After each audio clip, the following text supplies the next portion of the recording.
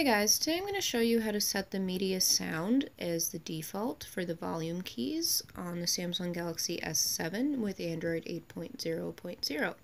Alright, so there's two different ways that you can do this. The easiest way is to push either the up or down volume key. So I'm going to press 1. Now click on the down arrow. Now you have ringtone, media, notifications, system, and use volume keys for media. It says control the media volume by default when you press the volume keys.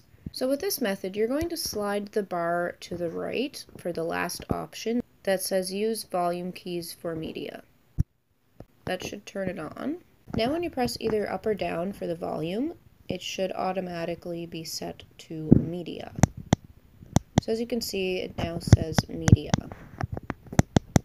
Alright, now for the second method, you're going to open apps.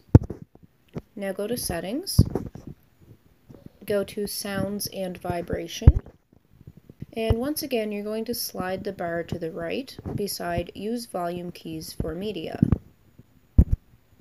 Now go out of the settings.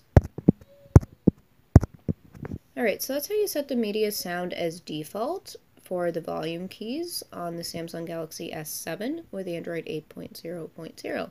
I hope you guys enjoyed this tutorial, and I'll see you in my next video.